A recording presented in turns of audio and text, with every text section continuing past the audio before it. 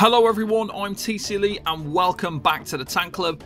In this video we're going to be looking at my top 5 builds in Ravendawn. This will include my best tank build, but also my favourite damage and healing builds as well, with some leveling setups to help you along the way. So let's get started off. Please let me know in the comments below what build you're playing in Ravendawn. So first of all, let's look at some general information. One thing you may not be aware of is how to get more skill points and attributes. Some of these builds won't work properly until level 25 or more, due to you needing more skills, more passives, and more skill points. To obtain more skill points, you can switch your archetype and level them up. At level 10 you gain 1 additional skill point for each inactive archetype. So all 5 of your inactive archetypes could be worth 5 skill points. This will give you an additional skill point every 10 levels. You can also gain more attributes by making sure your inactive archetypes are level 11, and this again increases every 10 levels. So making your character stronger could include simply leveling up your unused archetypes. In these builds I'm using plate armor with vitality. During the early stages, the survival benefits of plate armor and vitality is really useful. Doing this also means I can switch seamlessly between builds, whether it's a tank or a damage dealer. At a later point, I may use different armor on some of the damage builds especially, such as using cloth. Other gear on these builds will include rings, amulets and trinkets, all of which are bought from the Ranger's company vendor, or obtained via doing quests. Some of these builds are highly dependent on Raven cards, and without them, you may not get the same results. So onto my first build, and this is the Paladin tank build. This build is a PvE group-based tank build which aims to take aggro of enemies, crowd control, debuff and survive. You'll need to choose Warfare, Protection and Holy to gain this class. The weapons used are the one-handed sword with a tower shield. The sword ability allows you to gain a damage shield, and using a tower shield is the more defensive option compared with the buckler shield. With your attributes, you should split them between might and wisdom. Doing so gives you damage but also improves your healing, which is vital for self-sustain as a tank. If you have a healer, you could switch your points from mighty into vitality, but you will do considerably less damage. When we look at the skills on this build, a big focal point of your damage comes from Warfare with Brutal Strike, Guillotine, Feasting Strike, and then later on you'll also use Blade Storm and Fissure. Really useful passive is Bloodseeker for the heal. It gives you a heal from all basic attacks, and that doesn't matter what weapon or anything that you're using. On the healing side of things, we are using Flash Heal, Dawn's Light, Mend, Devotion, and Circle of Light. Those will give you that additional utility for your own self-healing, as well as some heals for your group. When we look on the protection side of things, we don't really use Bash, because we prefer to use Brutal Strike because that comes with healing. But then we've got Spirit's Resolve, which gives you a really big heal for 200% healing power. We've got Spirit Shield, which is a great defensive skill. Blessed Earth, which is really good for both yourself and your group. Provoke, which is your taunt skill, which also applies a debuff with your card. And then Unbreakable. There are some other utilities here with Banner of Protection and Shield Throw, which is also very useful when used alongside Minotaur Warden for the Shield Throw card.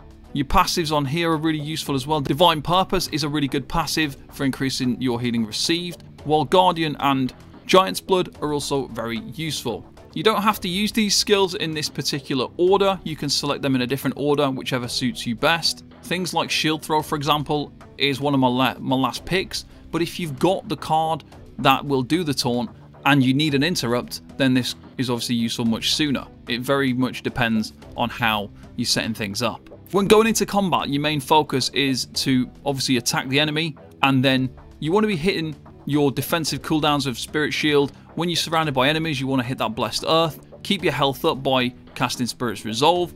Maintain your taunt with Provoke. Obviously hitting Guillotine is going to put some damage on there, which is going to proc some of your perks. And then also using Feasting Strike is going to heal you as well. Blade Storm is also going to provide a heal, while Fissure will freeze the enemies. And then you'll just rotate through your different holy skills. Mend is a good one to maintain for long periods of time because this will give you a constant tick of healing. And then your other skills are more bursty, so use those in situations where you need more health. If you'd like to see a bigger breakdown of all the skills and gear, please check out my website, thetankclub.com, for more info. The second build we have is a Scholar Healer.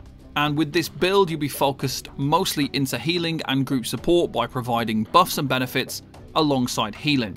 The archetype selections are Holy, Spiritual and Witchcraft, which make you into the Scholar class. For the weapon, you should use the Scepter, as this is the healing staff, which also provides a damage shield with its weapon ability. On the attributes, it's best to split them with 80% into Intelligence and 20% into Wisdom. Survival should be fine if you're using the Vitality plate armor we mentioned earlier, at the lower levels especially, but if you find it hard, then try putting some points into Vitality, especially if you move on to Cloth armor.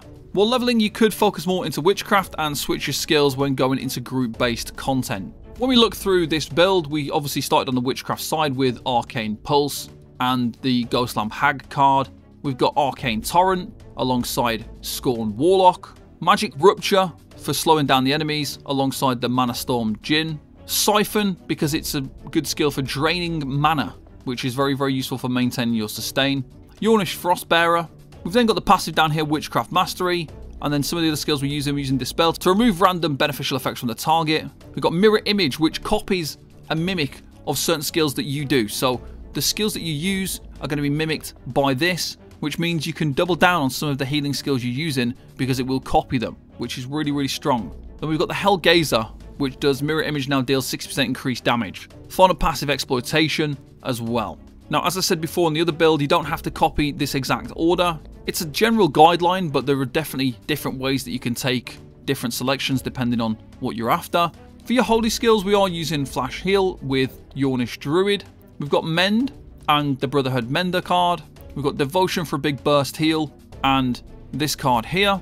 We're then using Dawn's Light as well, which is going to give an even bigger heal with the Vampire Reaver. Healing Channel and this card, which is going to allow you to cast this skill while moving, but it does slow you down. We've got a big party heal with Circle of Light and Golden Guardian card attached to that because it will apply Mend as well. So it's going to give people Mend as well, which is very, very strong. Generous Influence for a humongous heal alongside Iceforge Winterlord. On the passives, all these passives are somewhat useful, so it's difficult to choose some because you're just probably not going to be able to get them all, but we've got Sacred Spirit, Prophet, Invigorating Healing, and Healing Attunement. On the spiritual side of things, you could also use this for some of your damage with Cyclone. You could use Naturalist Mage if you wanted to. Then we got onto the important skills. There's a lot of utility with spiritual with Whirlwind. And the strength in Whirlwind comes from the card itself, which is Bat, that will disarm the target and reduce their attack power. We've also got Barrier, so a huge barrier, 240% healing power barrier around a person. It also absorbs additional 25% when we put Pearl Shell Giant on there, increases the barrier's strength even further. We've got a real nice heal tick over here with Regenerate, so we've already got this healing tick here with Mend, but then we've also got another one with Regenerate. This one with the Elf Druid card is nice, so it costs a bit less. Force Push, in a desperate situation where enemies are obviously surrounding you and you need to get free, maybe you're taking lots of damage, Force Push is going to push them back. With the Chroman card, a 500% barrier to you and 2 nearby party members, so this could be a very crucial survival tool when it's needed. We've also got Party Recovery, so another really nice party-based skill there, along with the Huckman Doctor, increasing their healing efficiency. Down here we've got Haste, and with the Grey Wolf card, instead of increasing your haste by 50%, it now affects you and your entire party. So this is going to give a group buff again. For your passives, some really nice ones. Obviously more increased healing passives, increase the duration of healing over time. We've got quite a few different healing over time skills, so that's really valuable. And Celerity reduces the cooldown of all skills by 10%. A huge passive, and you really, really want to get this one. Next, we move on to damage builds, and the first is the Blackguard build. This is a build that I'm having a lot of fun using at the minute. It's a powerful AoE build where the idea is to get as many enemies as possible and burn them down, all while tanking their damage and healing yourself. And this build works well for solo or duo situations, and it can even be used at quite low level. The archetypes needed are Protection, Spiritual, and Wisdom, and the best weapons to use would be a staff to gain the increased damage from the weapon skill.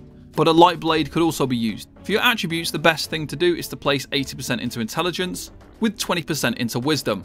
At the start, I was using plate armor, but cloth would also work really well when you are a bit higher level. When we look through the skills, it all starts off with wizardry, where we take Fireball alongside Chainwraith Haunt. We don't really use this skill, however. We've then got Erupt and Emberglow Trunk. We've got Combustion, which is a very, very strong skill that we're going to use quite often. It does an AoE damage.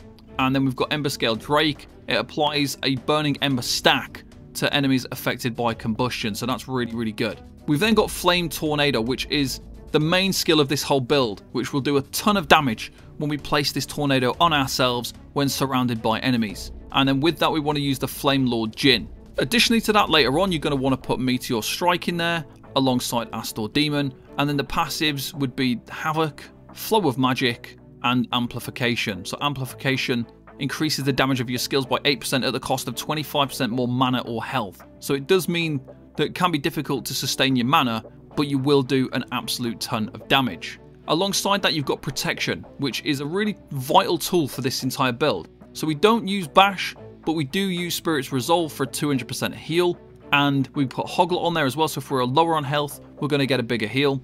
We've also got Spirit Shield with Frost Gladiator to reflect some damage back at the enemy. One of the crucial parts of this entire build is using Blessed Earth, so we stack on enemies around ourselves and then we drop Blessed Earth, and that is extremely valuable, combined with Morningstar Judge, which isn't that vital, but if you are with party members, it's going to be helpful. It might seem strange if this is not a tank build to use Provoke, but it's the card that goes with it. The Orc card, Provoked Enemies, increases the attack power of targets by 19%, but it'll decrease their defense power by 36%. So you're going to take more damage, but you're going to make the enemies receive even more damage themselves. So it's a kind of a risky thing to do, but it will make you be able to burn enemies down much faster. We've also got Unbreakable, which is a good alternative to use if you've still got enemies alive towards the end of a fight and you need a bit of an extra shield, so you throw that on, and then alongside Skeleton Pikeman.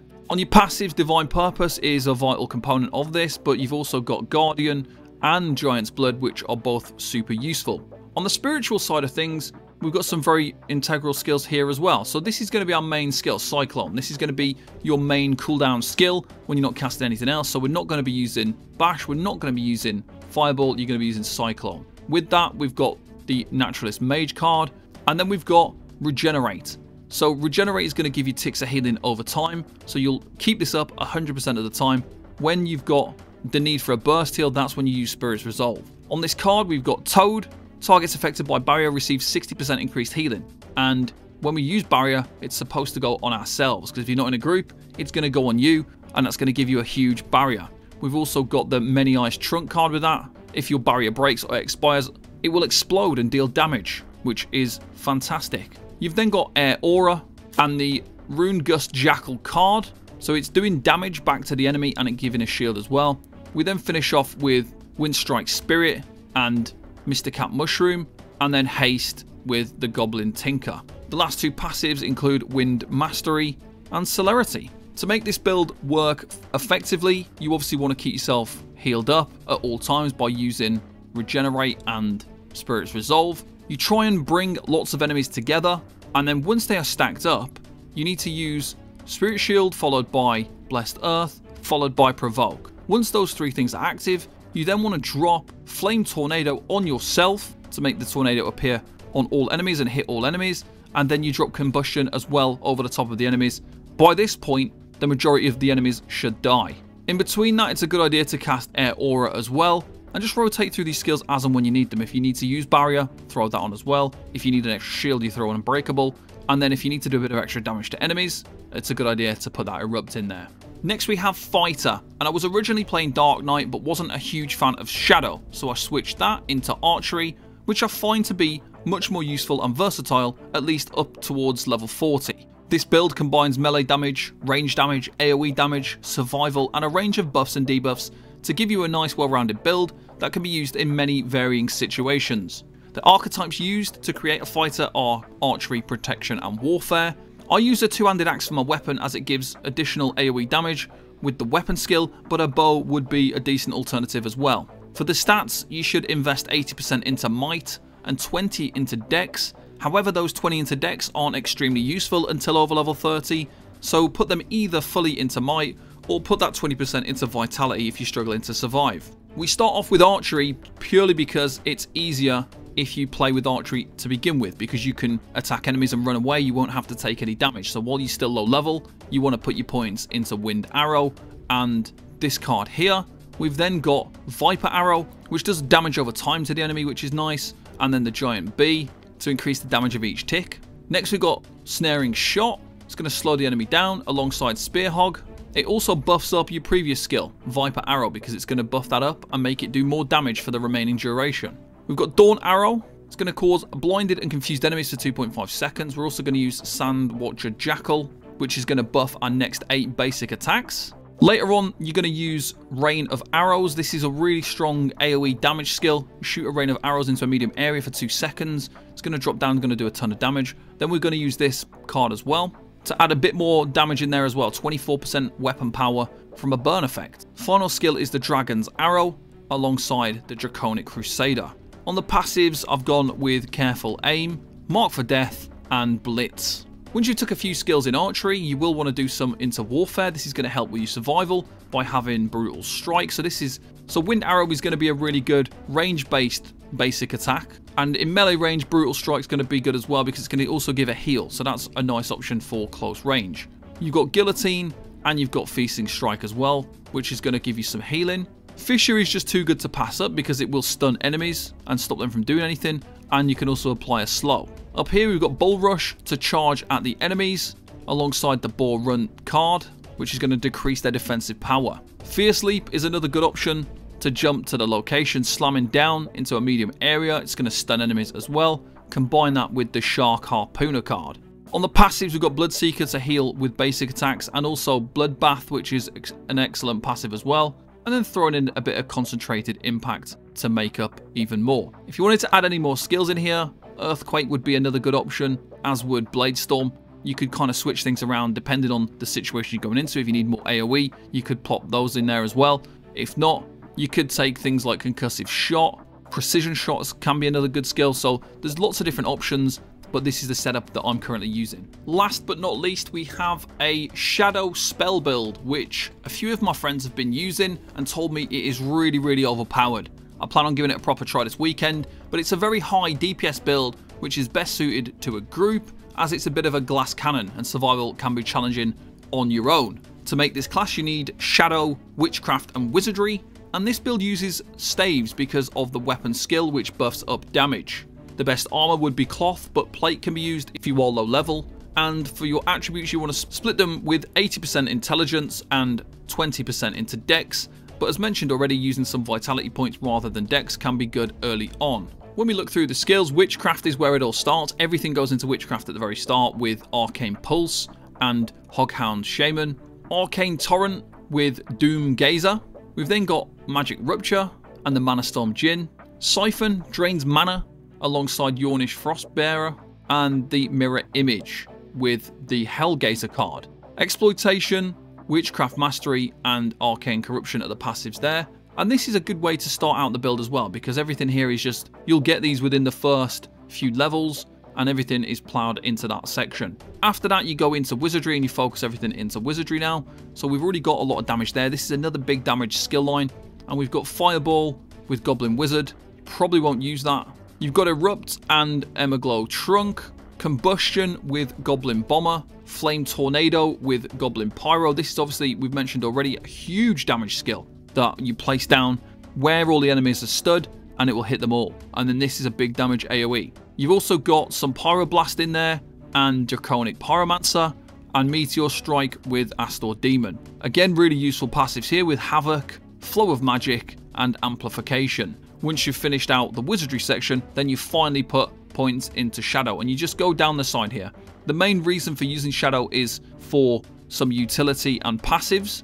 You've got Quick Slash, which is not a skill you're really going to use, but you are going to use Shadow Bind. So you throw a Shadow Net and snare the target. You also use Cave Spider with that, which adds an additional silence. You've got Shadow Kick to interrupt enemies and also slow them down.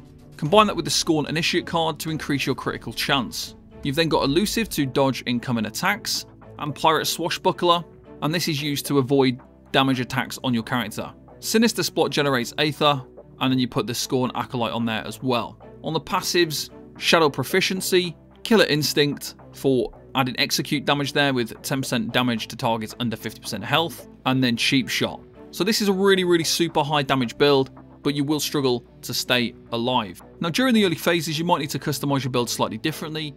As you can see on the screen now, these are a few sort of beginner builds that you can use to level up, to get to yourself to level 20, to level 25, and then start branching out to start playing with the builds that we've mentioned in this video. If you've got any questions about anything relating to Ravendawn, you can post in the comments below or message me on the Tank Club Discord. For a full breakdown of all this information, written builds, guides, all of the Raven cards, all of the details, it's all over on my website, thetankclub.com. Thank you very much for all the support, all the views, the shares, the comments. Very much appreciate everyone interacting with my content. I really appreciate the support from the YouTube members and patrons. I hope you enjoyed this video. Thank you very much for watching, and I'll see you next time. Bye-bye for now.